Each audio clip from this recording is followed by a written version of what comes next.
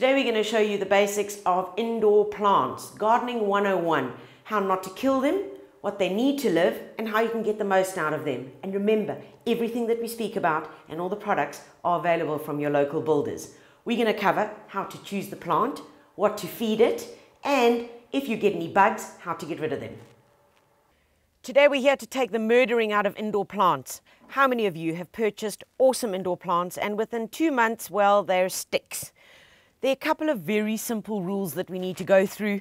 Get it right and you'll have gorgeous flourishing indoor pot plants, and all of this is available from builders. No matter how much you decorate your home, how many paintings you put up in your lounge suites that you purchase, a home is simply not a home without a few pot plants scattered around. Now, when you're purchasing your pot plant, here's the first thing you got to think about. How big is this guy going to grow that I'm about to purchase? Will it live in the light that we have, and do I like it? Most importantly. So let's go through the basics. Number one is, let's talk about a few different ones. This little guy over here is called an aglonema. An aglonema, one of the toughest, I can't kill you, will not be murdered, kind of pot plant that is probably what everybody wants. It can cope in really low light and does the job incredibly well. We're going to go from the extreme to the I will die quite quickly if I'm not looked after. This is a little maiden hair fern, and ferns are lovely in the home, but if you are not prepared to water it as often as it requires, then don't go for this little guy. So how do we finish this off? We buy a little pot plant like this from our local builders. It looks gorgeous. We take it and we invariably put it into a little container, something like this. And you know, with containers these days, wow, I love it. There is a color and a style to suit your home. Whether you want the bright, whether you want something a bit more sublime, there really is a container, and we call them pot holders, just for you. Be very careful though, and here's the trick. A lot of them don't come with holes. No holes means no drainage. So if you put your little maiden hair fern, like I've got, pop it in here, well, that's great. You think your job is done. And once every 4 or 5 days, you're going to go and put some water in there. The trick is, that's not how you do it, especially if it doesn't have drainage holes. So what you've got to do is take the plant out. The best way that I suggest you do this is put it in the bath. Literally put it in the bath. Take your little watering can, water the plants, wait for the water to drain away so that when you pick it up, there's no more dripping. Then put it back in its little pot holder and put it back in its place where it's desired. That is the best way to water it. If you simply add water and build it up in here, eventually the guy's going to drown. I mean, its roots are going to rot, the water's going to get smelly, and you're going to have a dead plant on your hands. So, as I said, rather take the little guy out, water it in your bath, and then put it back. Okay, so that's the first step. That's one option that you can do. But remember, if you're going with that option, a plant like this, yes, it certainly could live in this little pot like this for many, many years. However, if you're wanting, you can see already, look at all its roots over here. And this guy would be very, very happy living in this pot as long as we're feeding it and giving it the right water requirements. If you want to up your chances hugely, and I mean hugely, on being able to make sure that your little pot plants are going to live and sustain, I strongly suggest that you transplant them into a bigger pot where this plant can actually grow and be happy and have all the perfect conditions for the next 10 to 15 years. That's how long an investment. So if you're prepared to put the time in, well, you're going to get the reward. So let's take a look at this little pot here. Been designed specifically for indoor plants. Why is that? Because have a look at the bottom here. Can you see that? That is a specific little drainage, almost like a little grid. Do you see that? It's got the grid at the bottom. It's got that little extra there. So when you put this guy in the bottom of your pot, there's actually your drainage hole. Now what you can do at this point, you can choose to either keep that plugged up, because it's got a little plug at the bottom, keep it plugged up, or you just simply take it out. So the little grid, in it goes, and I am going to be taking this guy out because this is how I believe is the safest way to work in terms of any pots like this. So in it goes, and now we can literally take this aglonema, we can plant it into here and give it a longer life, a much longer life. So all that we're needing for this is a couple of simple steps. We put in a few drainage pebbles, and drainage pebbles literally can go on top of the grid. You don't need anything too smart and fancy about that. pop those in, all it does is it stops the potting soil from clogging up all those holes and getting into that well at the bottom, which is what we don't want.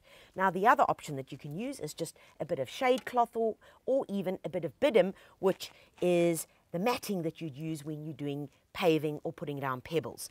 Some good old-fashioned potting soil. And remember, you're not going to be schnoop here and take soil from the bottom of the garden or from a plant that died and that you've still got in your bathroom and you're going to take that and try and recycle it. No, that could be full of pathogens, it could be full of weeds, it could have bad diseases in it. So just use plain potting soil, which you get in bags from your local builders. And then in goes the soil. And the potting soil has been designed specifically for pot plants. It makes sense. So let's use the right stuff. Okay, in it goes.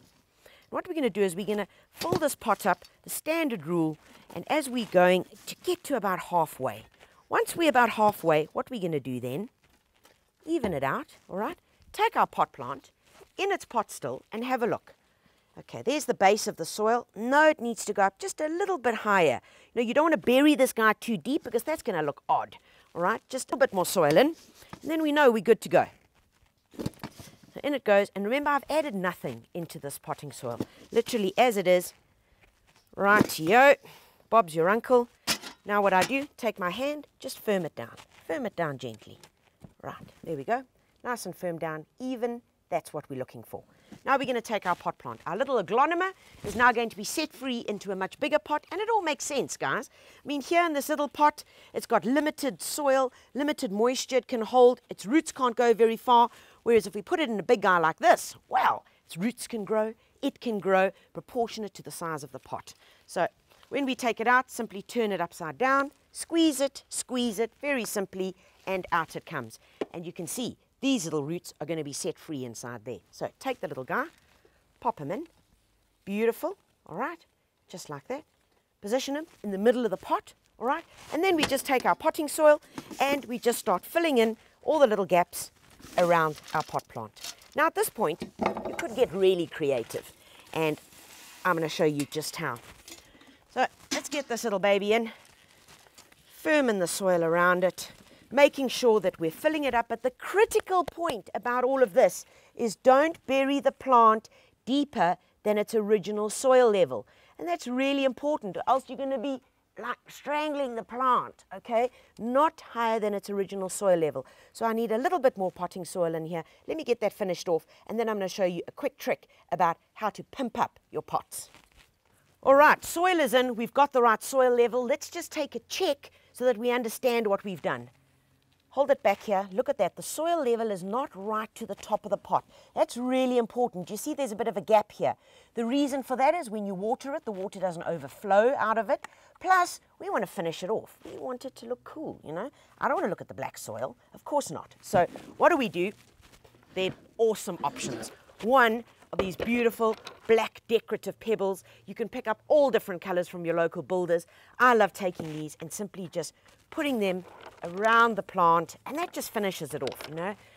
Really gives it that slick look that you're wanting, and you can get them in many, many different colors. So we can pop those around and just gives a nice slick finish look. The other option is you can take some bark chips, which you can also pick up at your local builders in smaller packets or in larger packets.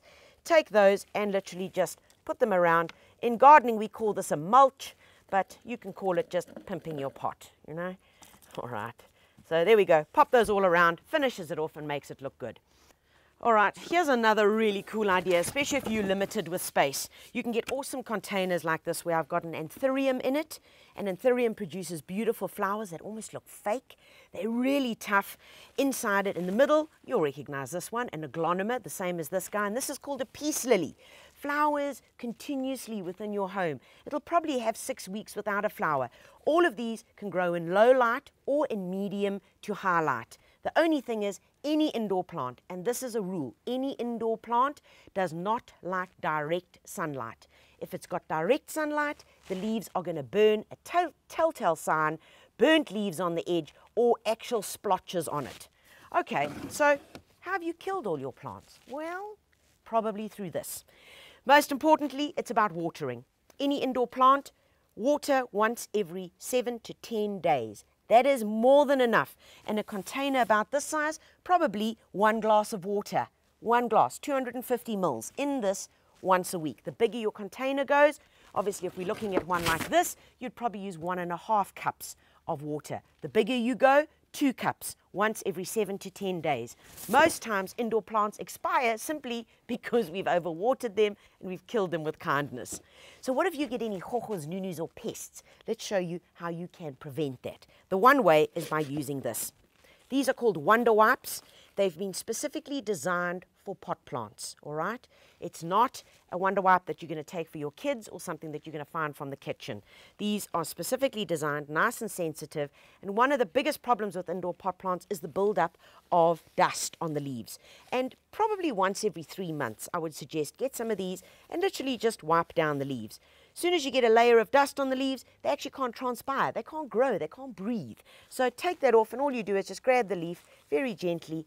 I mean, this is like twice a year job, so take your time and do it. The other way, put them all in the bath, and if you've got one of those spray shower heads, give them a good spray, clean them off, they feel a bit fresh, and away you go. All right, so that's the one thing that you can prevent. The other thing is, don't think that you've been kind to your plants by on a nice day, take them outside, leave them outside and think they've got some fresh air and I can take it back inside now. No, you're going to kill it. Leave the pot plant where you've left it in the home.